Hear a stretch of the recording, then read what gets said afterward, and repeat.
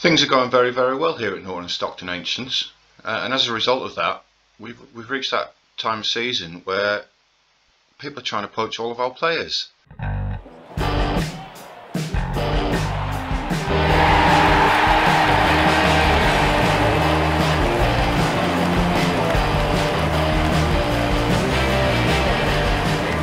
Yes guys, welcome to episode 6 of Grassroots to Giants, back with Norton Stockton Ancients. As I alluded to in the intro there, we're starting to have some bids coming for our players. We've actually lost one. We've lost Thomas Cole, which is very, very disappointing. He's actually gone to AFC Blackpool, who I believe are a division above us. He was a fantastic player for us. 30 games, 21 goals, 12 assists, a 7.54 average rating. He's gone. It's very, very disappointing. As you saw there, we have got bids in for Lucas Gamblin, Matt Giles, Seth Meeson as well. Sonny Best has had bids come in. He's already turned them down, I believe, and decided to stay here. Elliot Day has done the same. Just after Elliot Day did that, though, he came to me and said he doesn't think he's good enough to get any first team football here and he'd like to leave. Well, why didn't you leave then, mate? You know, a couple of games since you were last with us, a 2-0 win against Durham City. We finally kept a clean sheet. We did actually lose Thomas Cole to injury in that game. As you can see, he's actually injured at the minute. And he's actually out for around about 6 weeks, I think it was. Injured, being tackled. 4 to 6 weeks. So we were without him anyway.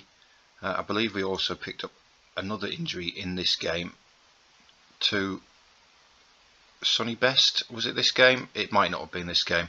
Anyway, next game was a 4-1 win against Brighton and Crocook Albion. Very, very comfortable.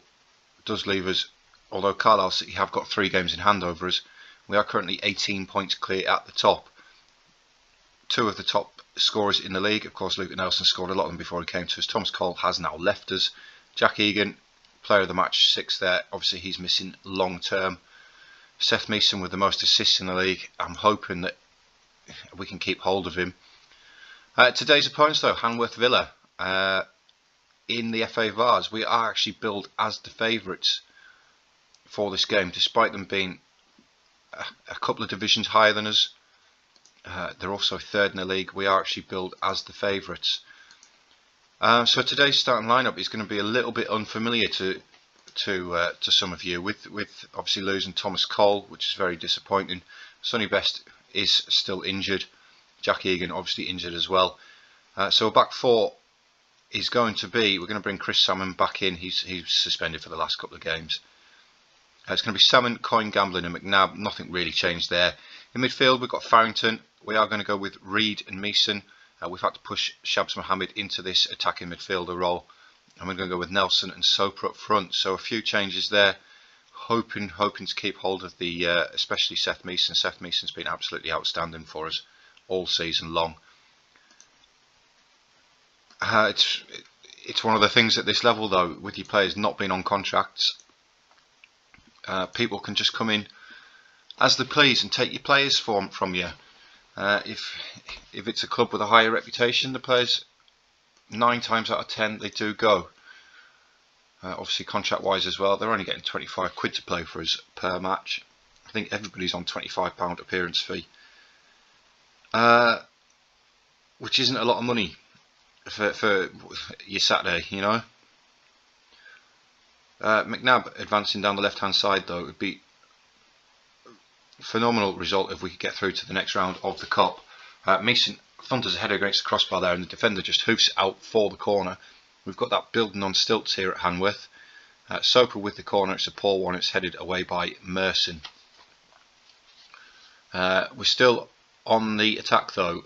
It's Reid, comes outside to Ross McNabb, back inside to Alex Reid, looks forward to Nelson, Soper, and the effort there by Reid hit the crossbar. It looked like the keeper saved it to me, but apparently it's hit the crossbar. And we've started the game very, very well. Again, attacking down the wings, but it's a comfortable header away, and now it's Julien advancing forward for Hanworth Villa. It's cut out by McNabb, though. Now it's Shabs Mohammed to Meeson. Nelson comes back to Mohammed. Mohammed with the long range effort. It's a poor effort really. He had Meeson advancing forward with the run there. I think that might have been a little bit more of a better option for him. We are still in the ascendancy though. Hanworth Villa haven't really been out of their own half. It's Farrington inside to Reed, Mohammed, Meeson, great through ball to Soper, and Soper, it's a good save there by Jones. Soper hasn't scored for a little while for us now. Of course, he's not really played for a little while, to be fair. He's coming through injuries and obviously losing Thomas Cole, which is it's a disappointment to lose Thomas Cole. Hanworth Villa, with their first highlight of the game, have taken the lead with the effort from Wynne there from outside the area. It's just typical, isn't it? We have all the highlights. It's a poor clearance by McNabb. He might have just been better just to let that go. But Wynne with the first time effort into the bottom corner. It's actually a good effort by Wynne there. But that is their first shot. It's their first highlights, their first shot. And we find ourselves behind in this game. Defensively, we're still not very good, unfortunately. Into the half-time break then. 1-0 down. We've actually brought two supporters to this game. It's me mum and me dad this time. My dad's come as well. They're going to tell them that I'm not very happy, and I'm also going to try and give them a little bit of encouragement. This cup run's been fantastic for us so far. Financially, it's helped us a little bit. We could be a lot further in debt without this cup run.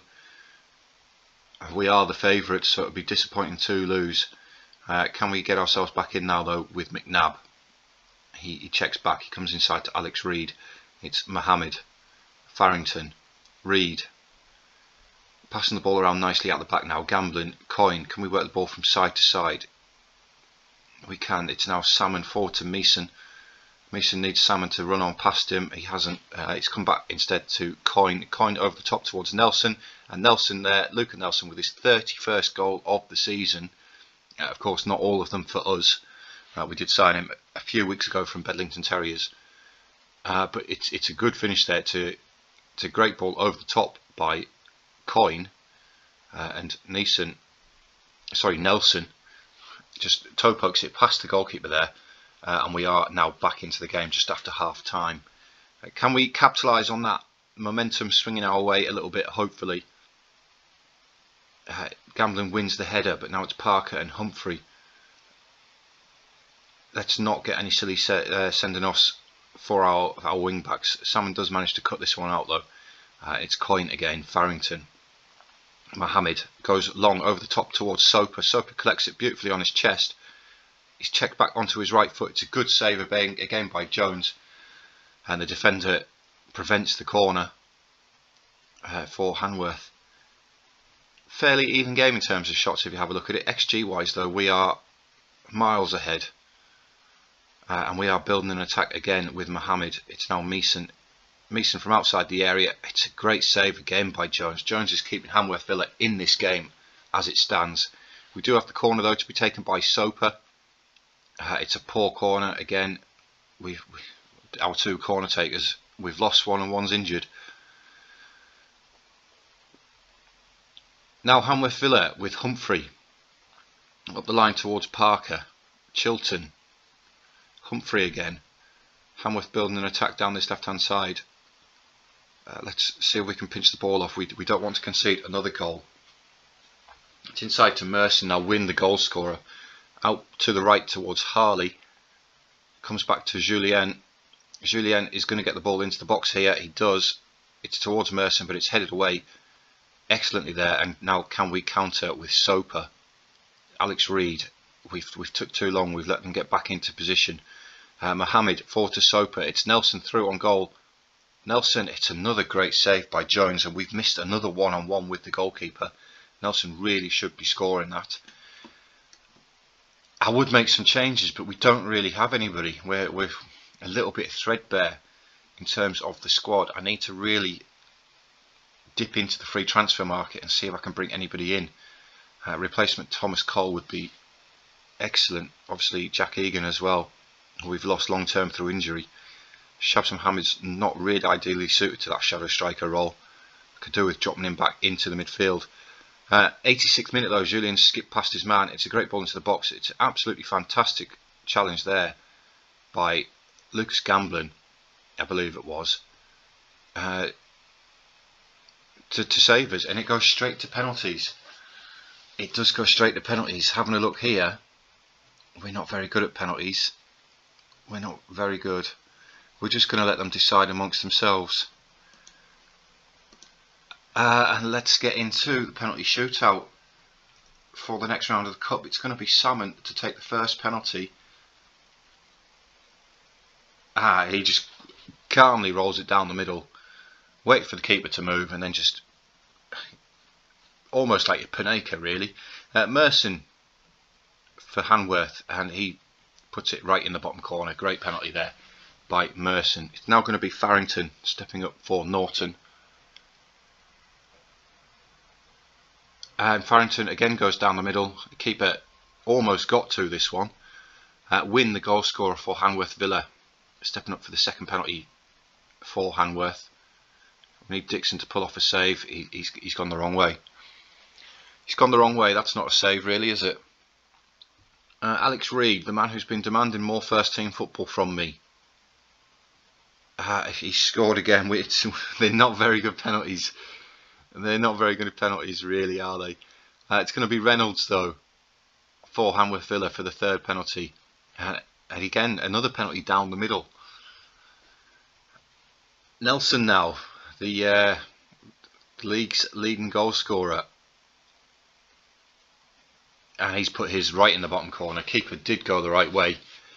It's nail-biting stuff this. It's going to be Parker for Hanworth Villa now for their fourth penalty. Can Dixon pull off a save? He can't. That's what a fantastic penalty that is, right in the top corner from Jay Parker.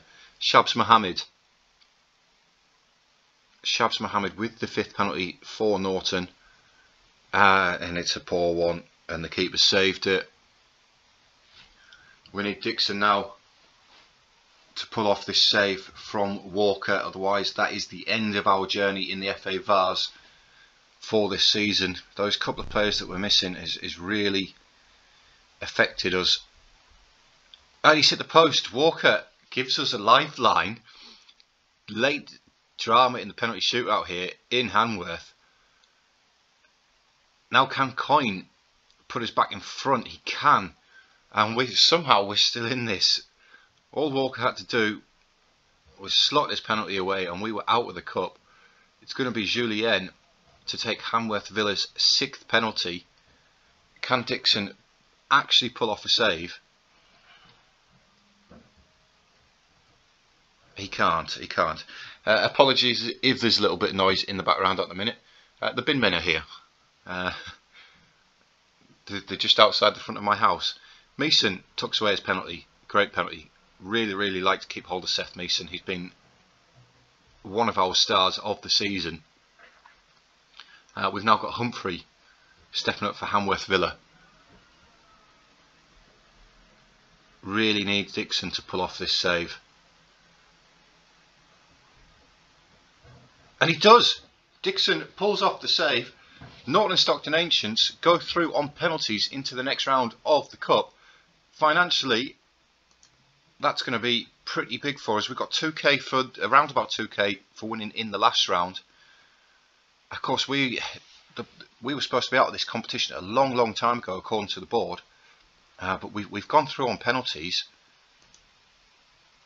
and £2.25 thousand brings our debt down to around about £14,000. We're into the sixth round. I don't know if it's the quarterfinals for the next round. Let's have a quick look. What is the next round? It is the quarterfinals, and the draw is tomorrow. So we're going to quickly advance forward to that draw. We'll see when the game is, and then we'll decide what we're going to do for the second half of this episode. Have we got the draw yet? Have we got the draw? It was an unbelievable cup run for us. Let's keep advancing forward quickly. Here's the draw. Sonny Best resumes full training. Again, I've pressed the wrong button. I was supposed to press the automatic. We've been drawn away from home against Westfields, who play in the Hellenic League Premier Division, again divisions above us. They are currently sat in 4th place in the league. It's going to be a difficult game. I believe we are the lowest ranked team left in the competition. That game is going to be the second game of the episode, though. I originally planned to do Tower Town, but we'll do the FA Vase quarter final. We'll save Tower for another episode.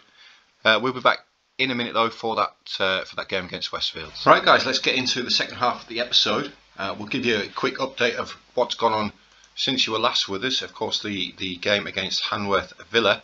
We've had 3 league games. A nice 2-0 win over Washington at home. Michael Skates, who is a new player we've brought in. I'll go over him in a moment. With a double. We then disappointingly had a 2-2 draw with Easington Colliery. We were 2-0 up in this game and we threw it away. Then most recently we've absolutely thumped Bolton Community 7-0. Skates again on the score sheet. Keith Wright with 4 goals, who again is another new player we've brought in. With all these bids coming in for our players, I sort of panicked a little bit and I just went and signed a few players.